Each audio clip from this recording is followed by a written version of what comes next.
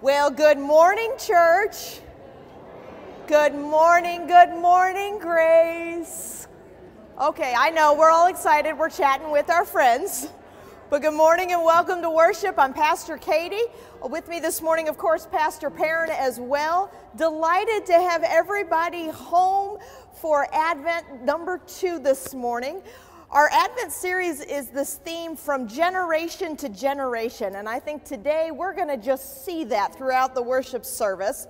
But I also wanted to point out that we've added a few photos to our Advent decorations this year, just representing the different generations that come and celebrate here at Grace.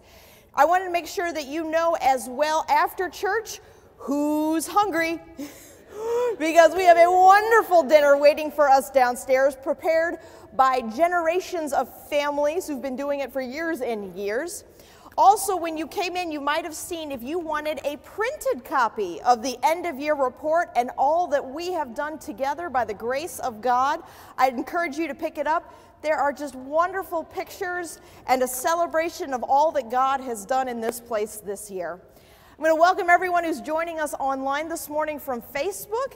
Feel free to comment, let us know you're here, and share any prayer requests you may have. Now, I will let you know, church, our prelude this morning, if it just doesn't fill your soul with the joy of Jesus, you may need to see me afterwards for some pastoral counseling. So with that, I invite you, let's prepare our hearts and minds as we go to God in worship.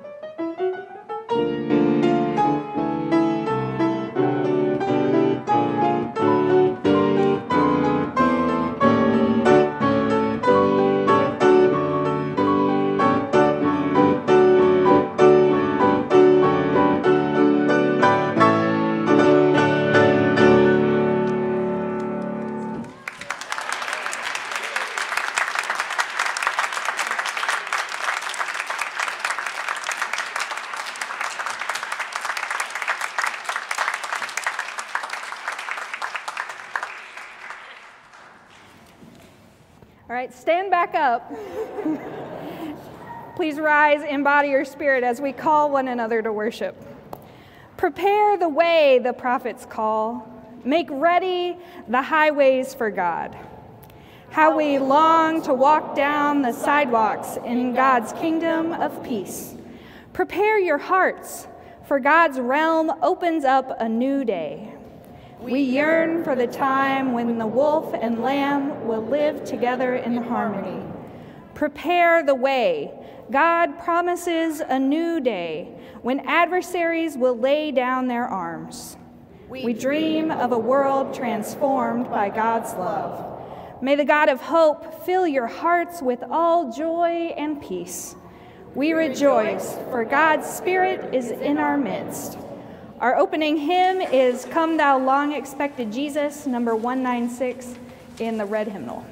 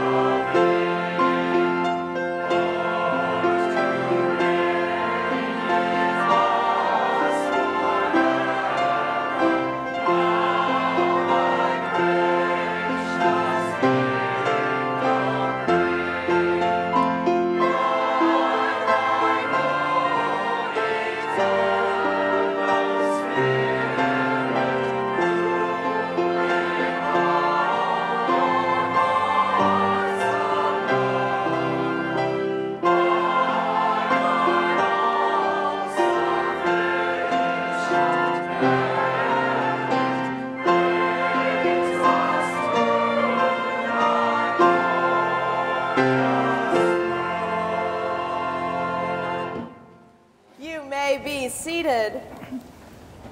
And as we celebrate this Advent season, the generations who have come before us and the generations to come and all that God has given us, I'm going to invite forward a very special group in our church that I have nicknamed, whether they like it or not, the Over 90 Queens and Kings this year to light our Advent candle. So I gave you as long an intro as possible for you to come on up and...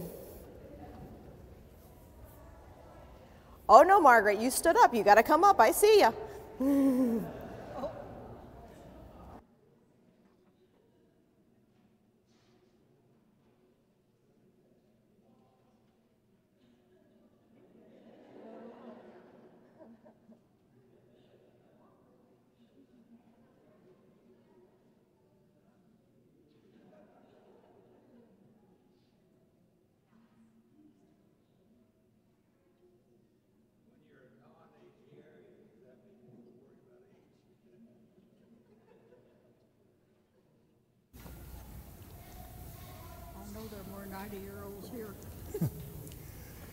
I thought we'd have more company. Look for the Messiah where you will, but you will find him where you live. He will not be separated and kept apart from those who cry to him. He will be found right in the midst of daily, routine, ordinary stuff of life. So where you're living, look for him. in the ordinary niches of living. Look for the holy, that the holy might be found in you. Today we search for holiness of God among those who are crying out, those who cry out for a united church, those who cry out for reconciliation, those who cry out for a church to be a safe place of shelter from the conflicts of our time. We seek the coming Messiah by making this a place where his peace rules in our hearts and our pews as we are called to be one body. On this second Sunday of Advent, we light these candles to remind us that the light of Jesus Christ, the Prince of Peace, is most brilliant when his church is united in mission, purpose, and love.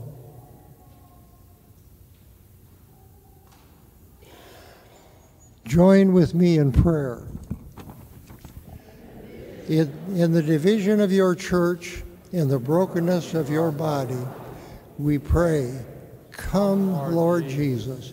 Come reminding us of the covenant with one another.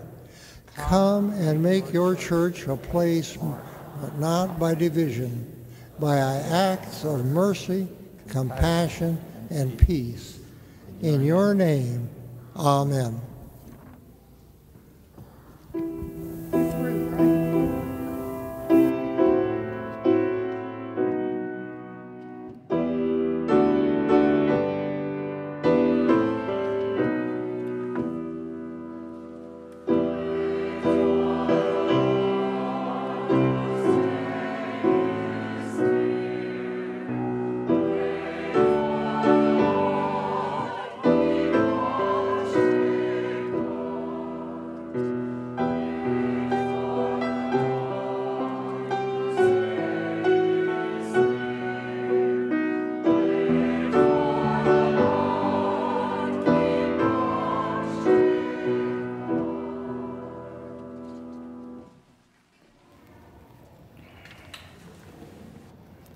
Fear can be a good thing. It can help us be attentive while driving down the highway. It can alert us to possible accidents. It can motivate us to do our best. However, fear can also be harmful. For so many of us, fear of the other, fear of failure, or fear of the unknown has led us to make sinful choices in our lives. Choices such as building walls or tearing others down. Today, in confession, we ask for mercy and we pray for guidance. As we confess, we come before an entirely merciful and loving God who says to us, "Do not be afraid." Let us pray. Patient God, you know just how often we make decisions from a place of fear rather than love. You know just how often we allow fear to take the place of logic, fanning unhealthy fires in our lives. You know just how often we tuck your words, "Do not be afraid," on dusty shelves and in the back of closets, stubbornly holding on to our own point of view. Forgive us for giving fear the microphone. Silence the voices of scarcity, shame, and rejection, which spark and feed so much of our fear, to recenter us in love.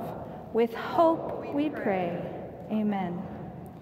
Family of faith, even when we forget God's words, God does not forget us. Even when we lose our way, God does not lose us. Even when we fall short or make mistakes, God forgives and holds on to us. We are known, forgiven, and loved. Thanks be to God. Amen. Our response, oh wait, it's a sung response by the choir. Sorry about that.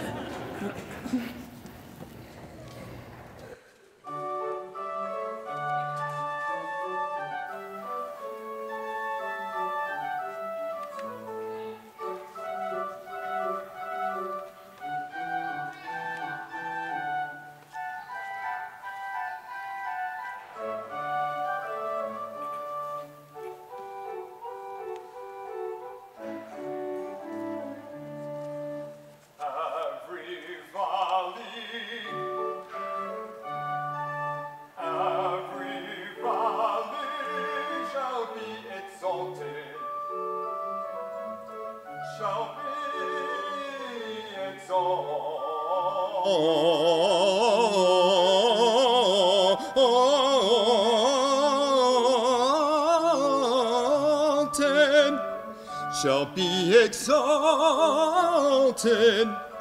shall be exalted,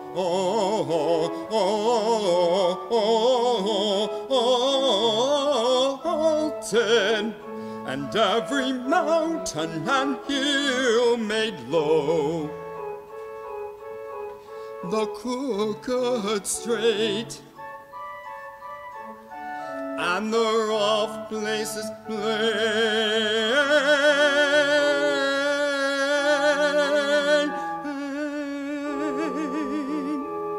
The crooked straight, and the rough places plain,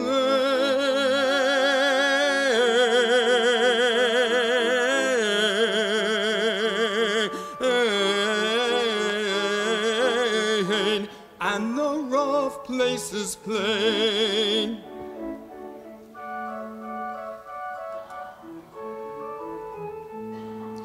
Every valley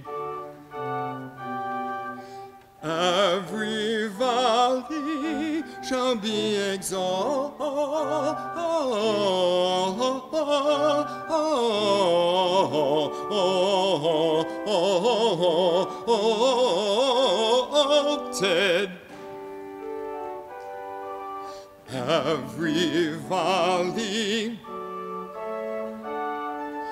Every valley shall be exalted,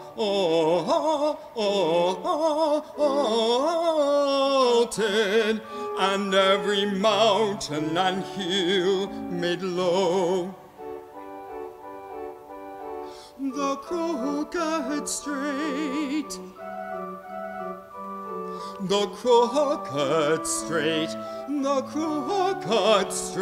and the rough places plain,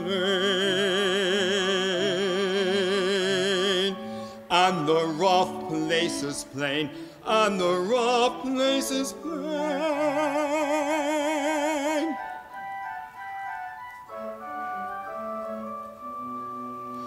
The crooked straight and the rough places plain.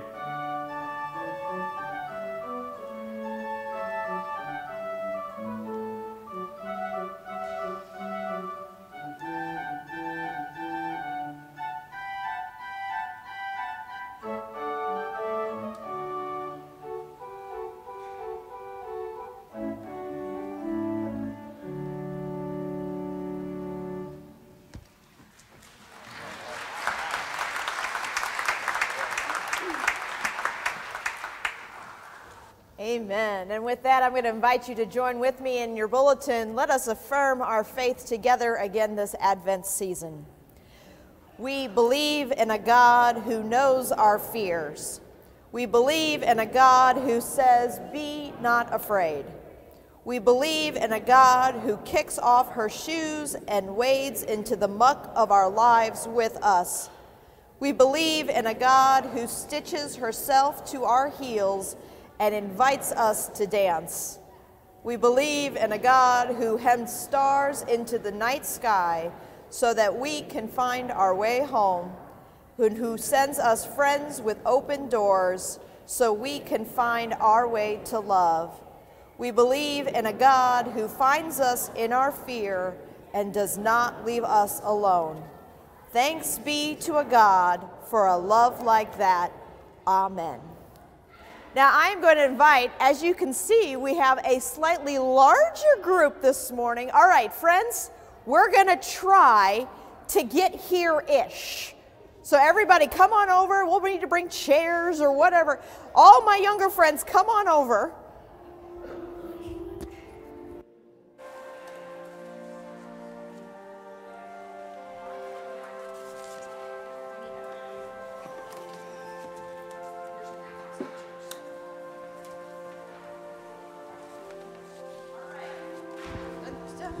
You got me on? Thank you, Roderick. I have to introduce you to someone who is very special. And Elizabeth, I need you to come on up here too. You got to help me with this one. You're going to help me with this one, okay? So you stand right here. And I need this handsome gentleman making his way up here. No, not you, Eric, but my dad. Have a seat. There's too many handsome gentlemen. We got confused. It's okay. Hi, everybody. Look at all of this. We can sit along here. We'll make this work, right? We can make this work. I want to introduce someone to you. His name is Phil Cooper, and my name is Katie Cooper Nix. Who do you think this is? This is my grandpa. Oh, bad news. Sorry. I look the part. What can I say? You know what? We'll introduce you to the over 90 crowd here in just a second. Now, he is wearing a very special shirt that he's going to show you here in a second. This is planned. Nobody get worried. But he's got something that he's going to show you. You grab that one. Okay. So what does his shirt say? It says thing one. Now, hold this for a second. Thank you. She gave me a microphone, so now I can tell you all about Pastor Katie. Okay, what does my shirt say? Well, wait a minute. Who's this? This is my daughter who doesn't know how to get dressed. It's okay. There we go. Okay, what does her shirt say? We are 3 generations of Coopers. What does generation mean? I keep saying that phrase throughout Advent. What does it mean? It goes on. Okay, what else do you think generation means? In this case, generation is we have the first generation. Your dad, and then we have the second Generation. In this case, you, and the third generation, Elizabeth, right? So it's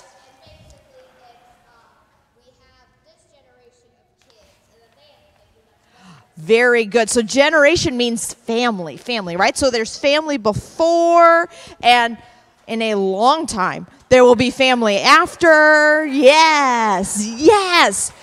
And that's what we've been celebrating at Advent, is that all the generations. Now, I hear you guys have something special happening after church today. What are you doing? You're doing the Christmas pageant? Guess what? Here is a picture of kids that were your age, and here's the best part. When he was a baby, that's how long ago this picture was. And you know what's really cool? They had cameras back then. You're going to love this, all right? Because right here, so do you see this handsome guy back here with the red tie and blue shirt on? Mr. Paul? He's in this picture. I know. And Miss Mary, right over here, now we're all looking at this picture, right? So for generations, we've been having kids be part of the church, and then they get a little bit older. And then the next generation gets to tell the story too. So you guys are stepping in and doing something we've done for generation after generation. Yes, Lillian. Why isn't Stephen up there? I couldn't trust him. I felt better with Elizabeth up here. Well, and here he comes. Here he comes. All right. So what we're going to do is we're going to pray, okay? And actually, speaking of generations, if you notice in my picture, my little man, Caden, has a picture with Mr. John, and that has to be, what, 4 or 5 generations between them, Julie? I think. A lot.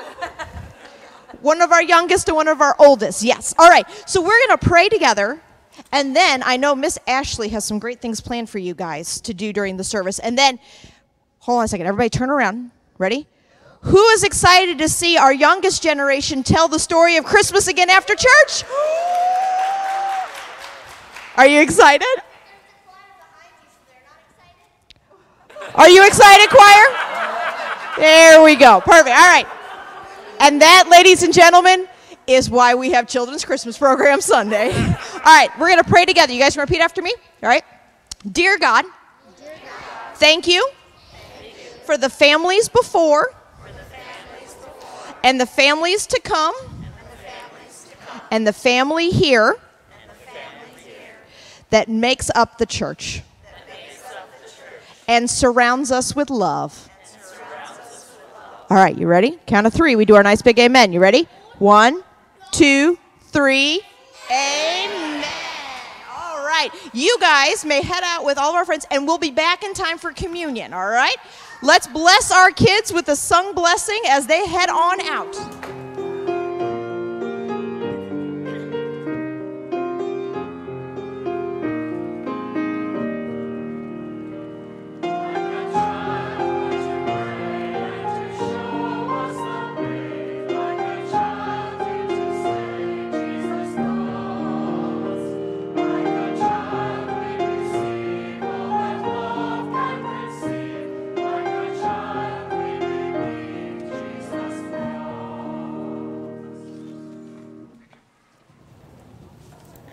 Holy God, whether it's through angels or music, friendships or sermons, study or nature, when you speak, we long to hear it.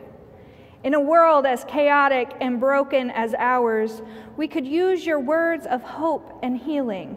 With gratitude we pray, amen. Our scripture reading this morning comes from Luke chapter 1. 1 month later, God sent the angel Gabriel to the town of Nazareth in Galilee with a message for a virgin named Mary. She was engaged to Joseph from the family of King David. The angel greeted Mary and said, "You are truly blessed, and the Lord is with you." Mary was confused by the angel's words and wondered what they meant. Then the angel told Mary, "Do not be afraid. God is pleased with you, and you will have a son. His name will be Jesus. He will be great, and he will be called the Son of God Most High. The Lord God will make him king as his ancestor David was. He will rule the people of Israel forever, and his kingdom will never end."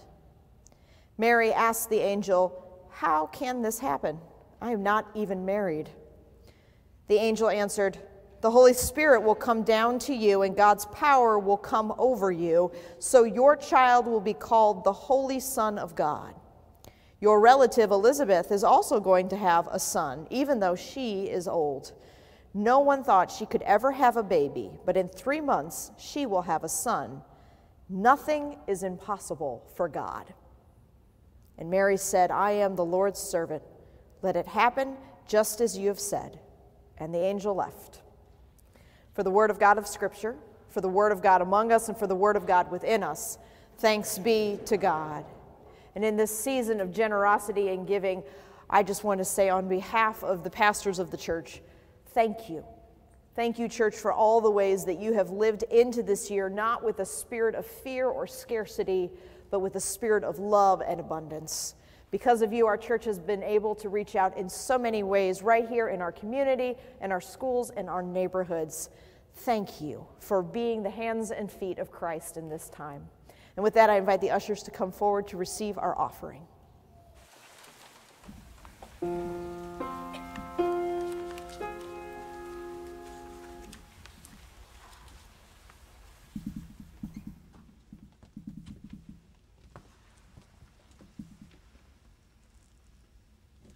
Keep your lamps trimmed and burning. Keep your lamps trimmed and burning. Keep your lamps trimmed and burning. The time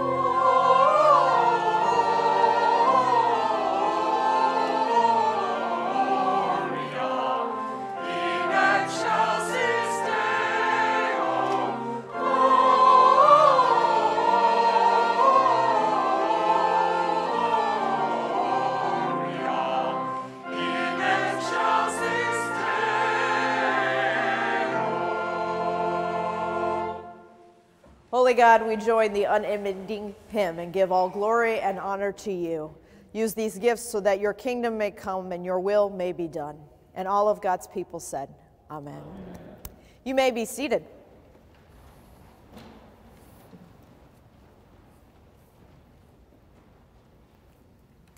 And the angel said to Mary, do not be afraid.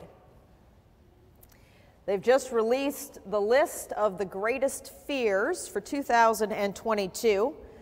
Pretty bold of them, thinking we still have 3 weeks left, but they're going to call it for this year.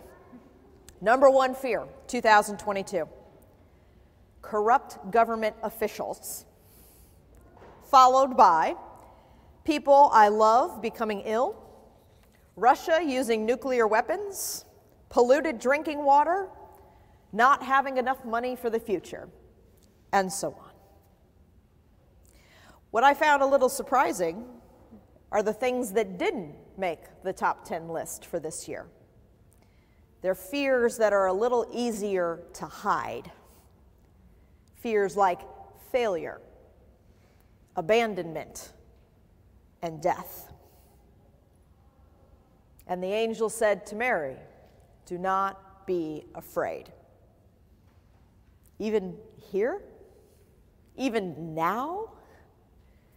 Then again, after a pandemic where the effects of COVID-19 are still lingering among us, and now add on the flu and RSV, perhaps we've all just learned to master our fears a lot better. Or maybe we've just learned to hide them a lot better. There are countless articles being written about all that's happened in the past few years when the whole world shut down. Should have been a time of slowing down, a time of rest and renewal. But most of us, turns out, in our attempt to create this illusion of control, actually put in longer hours and worked even harder. Our fear sent us into overdrive. Psalm 23, which I bet many of us even have memorized here in this church this morning. It's a text that has meant so much to our faith journey. It says, even when I walk through the valley of the shadow of death, I will not be afraid. You lead me beside still waters. You make me lie down in green pastures.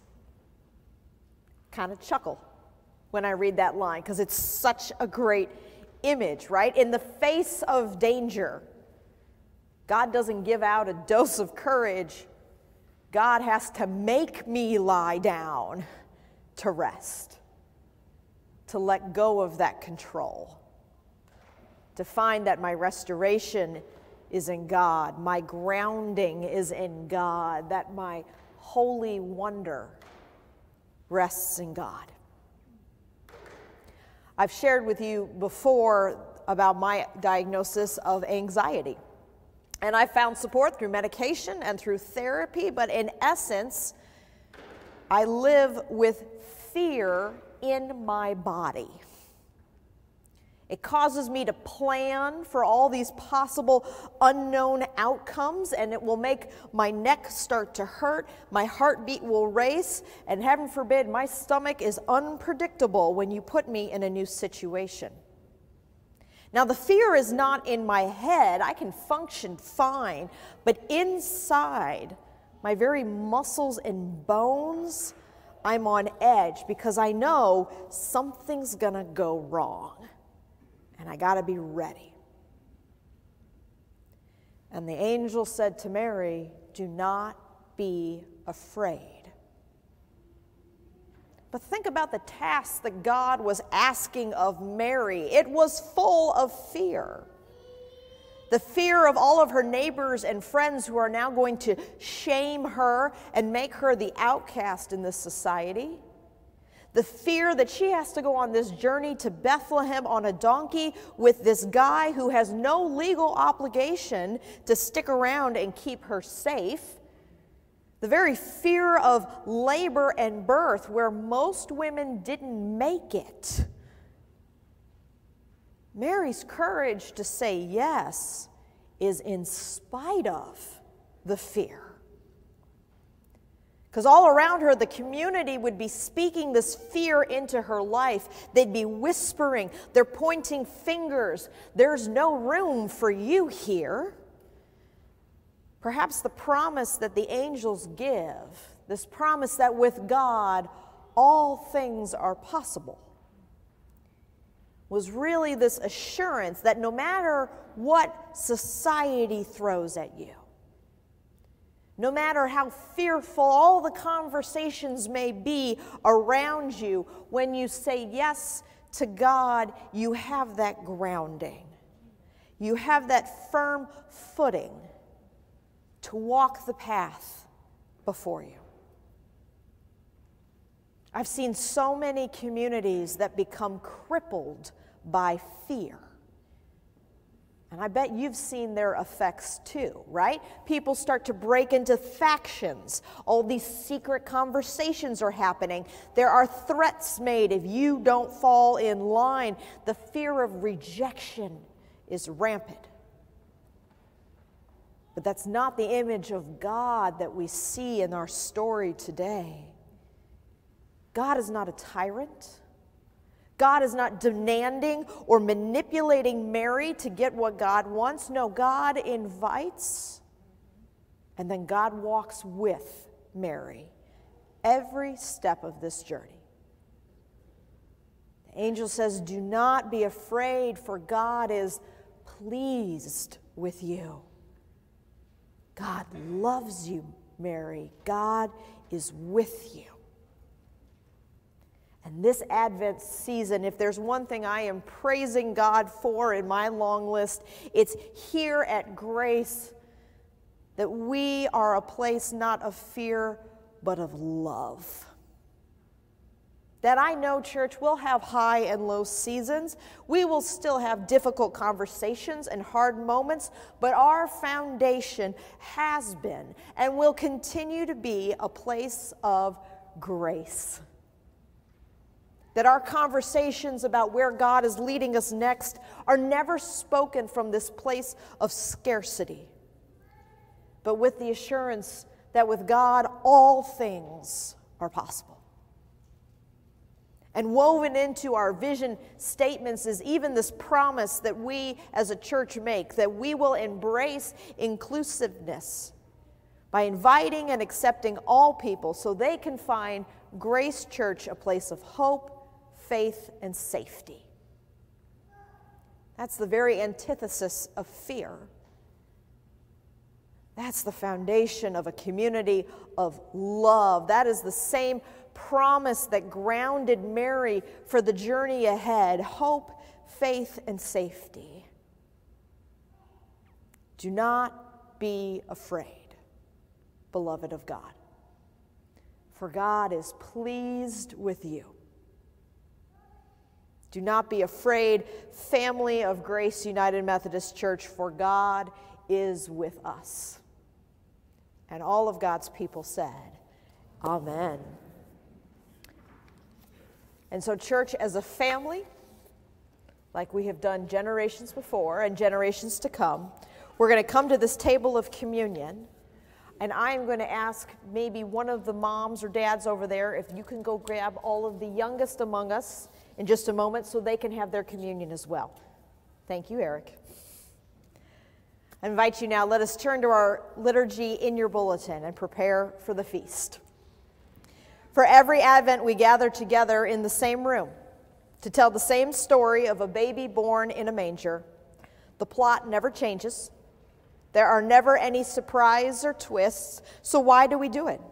Why do we keep telling the same story? We tell this story because our spirits need to hear it over and over and over again. Like water in the desert, we need to be reminded that God has drawn close to this hurting world.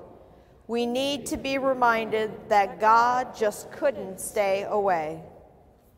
Every time we gather at this table, we tell the same story.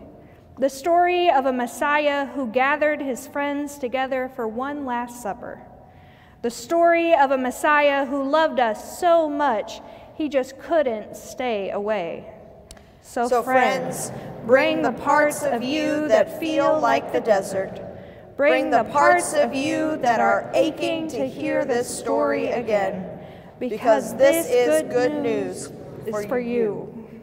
Author of our lives, we admit that there is something so marvelous and wonderful about this season. The glow of the candlelight and the familiar hymns, the kids that are wound tight with contagious, joyful energy, the feeling that something we've been waiting for just might be within reach. Joy and hope are in the air, so thick we could almost bottle it up.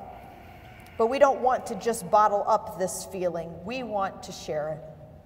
We want to share the joy of this day with the children of this city, with single parents, with lonely young adults, with our unhoused neighbors, and especially with those who are grieving. We want to pour out your good news all over this community. We want to sing like Mary sang until all who are looking for you have found their way home. So help us live like the shepherds who weren't afraid to go and tell the good news. Help us take the words of the angels to heart, to not be afraid. Help us to be as trusting as Joseph, who chose to believe the impossible. But more than anything, give us the courage and conviction to tell this story. In a hurting world so desperate for hope, we have something to say. Joy and hope are in the air, so thick we could almost bottle it up. But we don't want to bottle up this feeling. We want to share it. So pour out your spirit on this table. Strengthen us from the inside out. As we tell your story of good news, let us once again speak the prayer your Son taught us to pray, saying, Our Creator, who art in heaven, hallowed be thy name. Thy kingdom come, thy will be done, on earth as it is in heaven. Give us this day our daily bread, and forgive us our trespasses, as we forgive those who trespass against us. And lead us not into temptation, but deliver us from evil. For thine is the kingdom, and the power, and the glory forever. Amen. Just a moment, we are going to invite everyone up to the table of communion. We're going to have 4 stations here, and there will be a 5th station over in this corner where the communion is a pre-packaged element, if you would feel better about that. All of our communion is gluten-free, and to remember that in this season, Jesus came to us in the spirit of a child, you may notice that our communion looks very similar to a snack you might have had as a child yourself. I'm going to invite those who are assisting with communion to come forward and come to their stations. And in just a moment, we think it's going to be easiest. The ushers are going to release from the back forward. You're welcome to come take a moment here at the altar and spend some time in prayer, and then return to your seats when you are ready. People of God, come, for we are eager to receive the gift.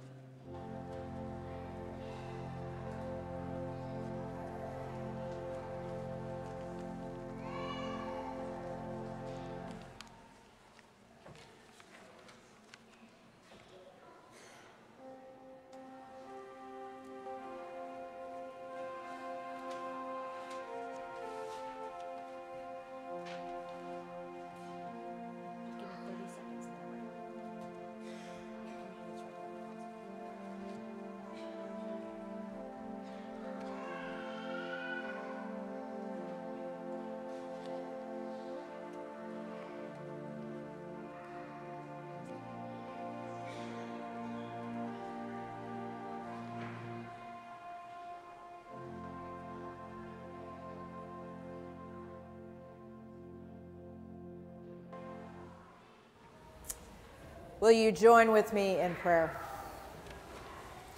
Holy God, for this gift and for the family that we get to take it together with, for the generations that have come before and the generations that come after us, and for your grace that surrounds us all, we give you thanks. And all of God's people said, Amen. Amen. All right, I'm going to invite you to stand for our closing hymn. The tune is going to sound very familiar, we hope. Let us stand and sing together.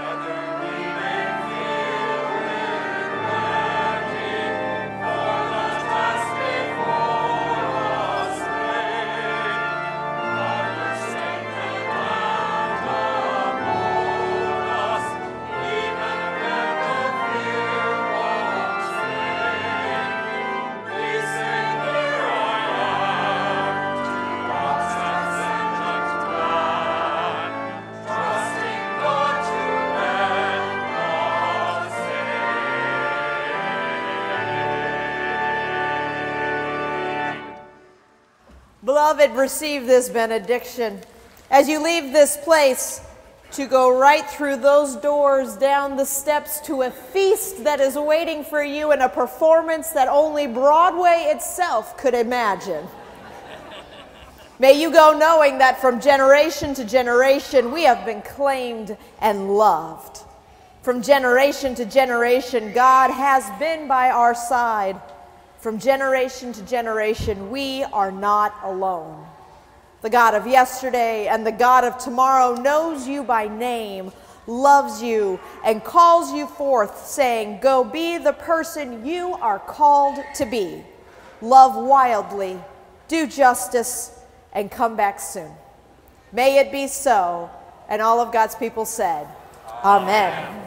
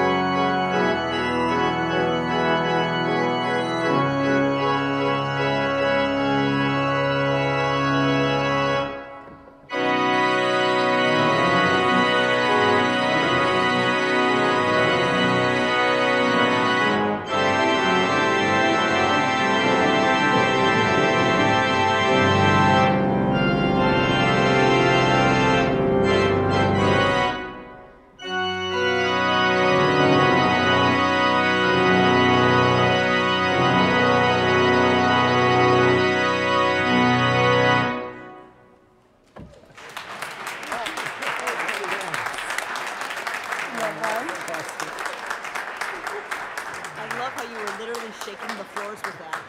And I apologize.